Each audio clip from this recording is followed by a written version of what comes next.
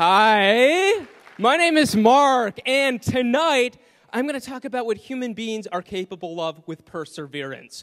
I do larger-than-life videos, and they're almost always physically and emotionally very difficult to pull off. And from doing these videos, I've learned the ability to block out pain. Very often, I'm able to see the end in sight and work through immense pain. And I learned that a secret to get through pain for me personally is obsession. I get obsessed with things, and I pretty much think obsession is underrated. I get obsessed, can I make this happen? Can I convince IKEA to let me live and sleep in one of their stores? Will the Apple Store really let me bring in a goat to their store? The answer is surprisingly yes.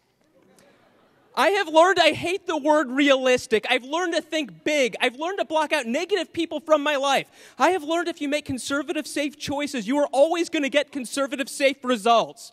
These are 5 things that I have learned from doing my videos.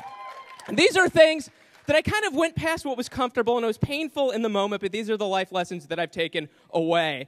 The first thing that I learned is that all Starbucks stores look the same. I know this because I visited a lot of stores in New York City. For my video, 171 Starbucks, I wanted to see if it was possible to go to every single Starbucks store, all 171 in Manhattan, in less than 24 hours, make a purchase, and consume something. To do this, I had to go to a store every 7 minutes for 23 hours. I have emails from people telling me it was impossible. I spent 2 months traveling to every single store personally. I trained on a bicycle. I planned out my route. And I pulled it off. And thank you. And after I was done, I looked at the receipts and I noticed I had 176 receipts. That's when I realized I was so out of it, I had gone to the same store 5 separate times. Next lesson, turbulence is like being in a boat in the ocean that is going over a wave. I know this because I stayed and lived on a commercial airplane for an entire month, and that's what the pilots told me. I was doing this to try to get over my fear of flying. And initially, I was doing about 5 to 8 flights a day, terrified. But after about 2.5 weeks of living on an airplane, flying nonstop, the pilots and the flight attendants pretty much coached me through my fear. And after 30 days, I ended up taking 135 flights, which set a Guinness World Record. They put my face on a plane. Scary. And then there were other physical things that I had to deal with, such as not being able to shower for an entire month. I'd wake up in the morning and clean myself with baby wipes. This is me every morning in the bathroom washing my hair. Didn't smell good.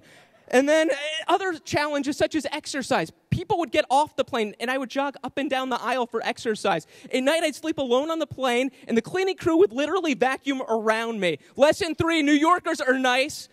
Yes? I wanted to prove to the world that this was true, so what I did is I started at the southernmost end of Manhattan one morning, and I wanted to see how far I could transport myself north, only by having people on the street physically carry me. In 19 hours, I was carried 9.4 miles by 155 individuals. And I have to mention this. It was the coldest day of the year. Next lesson, MTA buses are slow. I know this because I raced a New York City bus 1 mile on 42nd Street while riding a child's big wheel. Yes, the race was big wheel versus bus. The MTA did not know about this. We started on 42nd Street at 10th Avenue. The race went to Madison Avenue. Here you see me on the big wheel in the middle of scary New York City traffic. I am terrified, and my legs are in massive pain, very short pedals. I won by 2 minutes. Next lesson, crumbs cupcakes kill 6-pack abs in 5 days. I know this because I got a 6-pack in 28. I lost it in 5 days. I wanted to see what somebody like me who did not work out would have to get, what it would take to get 6-pack abs. I talked to my personal trainer. First thing he said, I had to eat 330 hard-boiled egg whites in a month, which I did. In addition to this, I had to work out nonstop. I lost 16.8 pounds in 1 month. But the worst was the food thing. All I thought about the entire month was food. It was only 5 days, folks. It's not that impressive. But all I thought about was food. At night, I would dream about food. One night, I dreamt I was eating a cookie, and I was so disciplined, even in my dream, I spit the cookie out. Thank you very much. I'm Mark Malkoff. Please check out my website, mydamnchannel.com/Mark Malkoff. Thank you.